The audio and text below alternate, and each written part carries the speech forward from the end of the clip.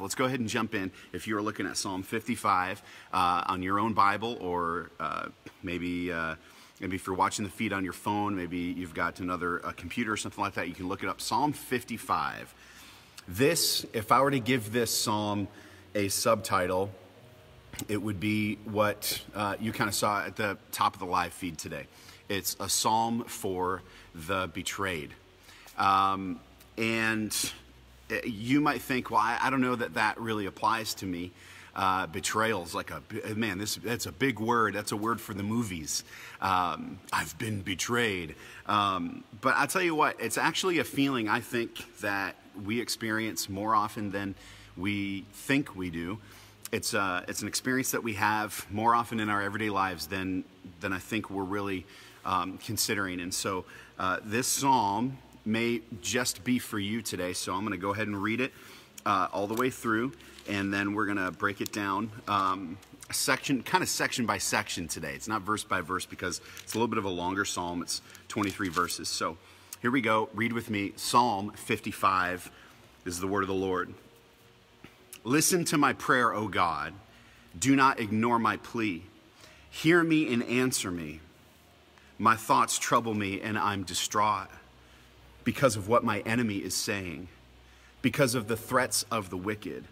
For they bring down suffering on me and assail me in their anger. My heart is in anguish within me. The terrors of death have fallen on me. Fear and trembling have beset me. Horror has overwhelmed me. I said, oh, that the wings of a dove, or that I had the wings of a dove, I would fly away and be at rest. I would flee far away and stay in the desert. I would hurry to my place of shelter, far from the tempest and storm. Lord, confuse the wicked, confound their words, for I see violence and strife in the city. Day and night they prowl on its walls. Malice and abuse are within it. Destructive forces are at work in the city. Threats and lies never leave its streets. If an enemy were insulting me, I could endure it. If a foe were rising against me, I could hide, but it is you, a man like myself, my companion, my close friend, with whom I once enjoyed sweet fellowship at the house of God as we walked about among the worshipers. Let death take my enemies by surprise. Let them go down alive to the realm of the dead, for evil finds lodging among them. As for me, I call to God, and the Lord saves me. Evening, morning, and noon, I cry out in distress, and he hears my voice. He rescues me unharmed from the battle waged against me, even though many oppose me. God, who is enthroned from old, who does not change, he will hear them and humble them because they have no fear of God. My companion attacks his friends. He violates his covenant. His talk is smooth as butter, yet war is in his heart. His words are more soothing than oil, yet they are drawn swords. Cast your cares on the Lord, and he will sustain you. He will never let the righteous be shaken. But you, God, will bring down the wicked into the pit of decay. The bloodthirsty and deceitful will not live out half their days. But as for me, I trust in you. This is the word of the Lord out of Psalm 55 this morning. This I would call a psalm for the betrayed. And again, you might think when you hear that word, that's kind of a word for the movies. Like, oh man, this person has betrayed me, this big thing. But in reality, I think we encounter this feeling more often than we think we do in our everyday relationships. And really, all this is betrayal is very simply unexpected contempt from an unexpected source. I'll say that again. I think it's unexpected contempt from an unexpected source. And this may happen in a lot of different ways for us, for me, for you. I know that I've experienced it. I experience it from time to time. Maybe it's through social media that you've experienced this. Malicious political comment or some comment on a post that you wrote that you didn't think, man, I didn't think this person was going to write that. Like, I thought that they were kind of in agreement with me. I thought they were on my side. And then maybe subsequently they kind of ignore what you write and send, and maybe text messages don't go, they don't go responded to very quickly anymore. Maybe it's public avoidance. I know that we haven't been in public with each other for a little while, but you can remember a time where you had a friend, maybe in the church, who was a friend for a long time, and then things started to fall apart, and then all of a sudden you noticed that they started avoiding you when you would go to church and you would kind of make your way around them. They would avoid you publicly. That is a discouraging thing, and it could be someone that you worked closely with. It could be someone who was a friend, and now they frustrate your path, and they bring you discouragement and frustration, and you're confused as to why. This is what this feeling is like. It could be in your family that you could have a sibling who says hurtful things to you when you would normally have expected love and support. And this is particularly, I think, a painful one for us because, again, it's unexpected contempt from an unexpected source. You expected them to support you and to love you, and you got kind of the opposite of that. This is what betrayal is. This is what the person in this psalm is feeling. This is what has happened to them. Could be a classmate who talks behind your back or mocks you in public when you thought that you had a certain kind of relationship with them.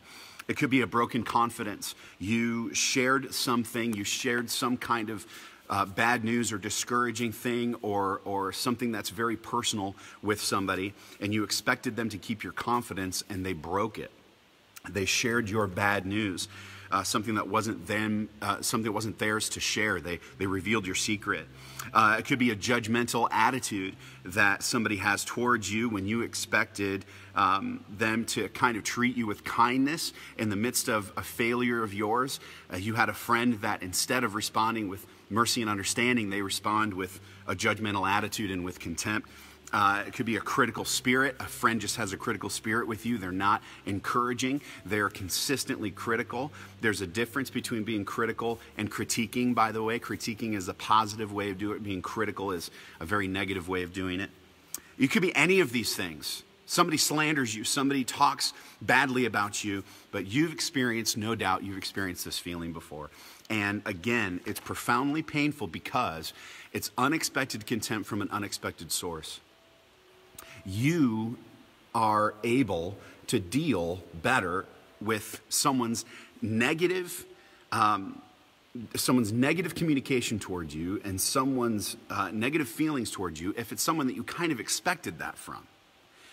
But in the psalm, we find that this isn't the case. If you look back in the psalm, in Psalm 55, verse 12, we get the behind the scenes. The psalmist kind of pulls the curtain back on what's happening here. And he says, if an enemy were insulting me, I could endure it. If it were an enemy, I'd have no problem with this. If it were a foe rising against me, I could hide. I could pull off whatever it is that I normally pull off when this happens. But it is you, a man like myself, my companion, my close friend, with whom I once enjoyed sweet fellowship at the house of God. This is somebody who once was a close faith companion. Have you ever experienced this before? Somebody that you maybe once went to church with. You were once close with them, and something happened, and they now are frustrating your path. They now are talking badly about you. They now are responding badly to you when you reach out to them. It is a feeling of betrayal. They've broken your confidence. They've done any of these things, but it was once a close friend, not just a close friend, but somebody who's a close friend in the faith. This happens all the time in Christianity. This happens all the time between Christians, and it's a tragedy, but it does. With whom I once enjoyed sweet fellowship at the house of God as we walked about among the worshipers. You can imagine this person, if they were alive today, describing the scenario. They close their eyes and they can see kind of the church auditorium and maybe the church lobby and the places that they would normally frequent in those areas, and the places that they would see, or the places they'd be in, and the people they'd run into. And now it's fundamentally different because this relationship is not what it once was. And now, sometimes it gets even further than that. If you look at verse 20, it says, my companion attacks his friends, he violates his covenant, His talk is smooth as butter, yet war is in his heart. His words are more soothing than oil, and yet they are drawn swords. Sometimes betrayal is very well hidden. It's difficult to pick up on, and yet we sense that something isn't right. And so here's the one thing that I want to give you this morning. If you've experienced this before, maybe you're experiencing it now. I know that I have. Being a leader in ministry, it's kind of an occupational hazard that at some point in time, you will do or say something that somebody close to you is not going to like, they're not going to appreciate, and they're going to turn on you. This is going to happen as you follow Jesus, by the way. As you follow Jesus and you have maybe close friends who are coworkers or even people within the church, as you follow Christ and you long to do what's right based on what you find in Scripture, inevitably there are going to be moments of truth. There are going to be crossroads where you follow the path that the Lord would have you follow. And because of that action, it's something that your friend does not appreciate. Maybe their faith is not as quite in the same maturity area that yours is, and they don't appreciate it, and they turn on you. And here's the question: how do you handle it? Because it's going to happen. It's going to happen. People are going to disappoint you for sure, but people are going to betray you from time to time. Here is what we need to do. It's in verse 22 of Psalm 55. Okay. Cast your cares on the Lord, and he will sustain you. He will never let the righteous be shaken. I'm going to read that verse one more time. Cast your cares on the Lord, and he will sustain you. He will never let the righteous be shaken. A couple of things as we break that verse down. First off, I want you to notice that it doesn't say that if you cast your cares upon the Lord, that he will never allow you to feel something like betrayal. It doesn't say that. It doesn't say that if you cast your cares on the Lord, that he will protect you and insulate you from ever having anybody turn on you. It doesn't say that if you cast your cares upon the Lord, that he will only surround you with the most wonderful people on earth and you'll never endure anything like this. It doesn't say that. It says he will sustain you. And sustaining here, the sustenance, is in the midst of whatever it is that you need to walk through relationally. This person's walking through betrayal, and yet God is sustaining them. This has a couple of different effects. Number one, it helps you discern between feelings of betrayal that are true, it's a true betrayal, and other types of just disappointment, negative feelings with friends that are close to you, people that disappoint you in different ways, because it's different. And when you are relying on the Lord for your relational sustenance, then you're better able to kind of parse this out. And here's what I mean. Betrayal is the things that I listed before: public avoidance, malicious talking behind your back, mockery, slander, critical spirit, judgmental attitude when you anticipated grace and mercy. Those things are betrayal. But sometimes friends just disagree with you. That's not betrayal. But when you are seeing relationships correctly because you are trusting in the Lord to sustain you, then you'll better be able to handle it. You get, well, I just have a friend who's disagreeing with me. I don't necessarily have somebody who's betraying me. But sometimes if we are relying on our relationships around us to be the sustaining power for us, if that's what we're doing, then I'm trusting. I need my friendships to be what sustain me spiritually and give me joy and peace. If that's what I'm doing, then when my friend just disagrees with me, it's going to feel like a betrayal, and it's not a betrayal. It's also not when I'm just uninvited to something. Sometimes my friends, again, if I'm trusting in them for my sustenance, my relational sustaining, meaning that these are the people who make me feel like I matter. These are the people who give me significance. These are the people who give me love. If that is the only place I'm getting it from, my earthly relationships, then when I am uninvited to something, a gathering of friends that I kind of go unnoticed, it could be absolutely nothing, but I'm going to interpret it as a betrayal, and I'm going to respond that way because I'm not responding to my relationships in a healthy way. That's another effect that this has. Also, when I'm trusting in my earthly friendships to provide that sustenance that I need of love and significance and security, where I should be getting it from the Lord alone, then when a friend just tells me the truth, and maybe it's truth I don't want to hear, I'm going to feel like they're betraying me, and they're not. That's not betrayal. It's not betrayal when a friend just disappoints you. It's not betrayal when a friend tells you the truth you didn't want to hear. It's not betrayal when they disagree with you, and it's not betrayal when they don't invite you into whatever it is that they're doing. But we don't have a good gauge for this unless we're doing what the Psalm says in verse 22, where it says, cast your cares on the Lord and he will sustain you. That's the key word here. He will sustain you. This is relational health right here. If I am becoming a person every day who is sustained by the Lord, means I'm looking to him primarily for the love that I need every day. I go to him in the morning so that I feel loved the entire day, and I'm not needing my friendships or the family members that are in my house or anybody to make me feel loved. And therefore, when those relationships disappoint me, and they will, or even when a friend, God forbid, actually does betray me, this is how I'll be able to respond. As for me, I trust in God. As for me, I trust in God. And then when God gives you a command like love your enemies, when he gives you a command like pray for those who persecute you, you can insert the word betray there. Pray for those who betray you. When that happens, you're much more able to do it because you are trusting in God to sustain you relationally. Your relationships will disappoint you. They will. And some will fail you. And some friends, some close friends in the faith will betray you at times. You know why? It's because we're all sinners and we're all broken. And here's another thing. You might not want to hear this, but you will disappoint your friends too.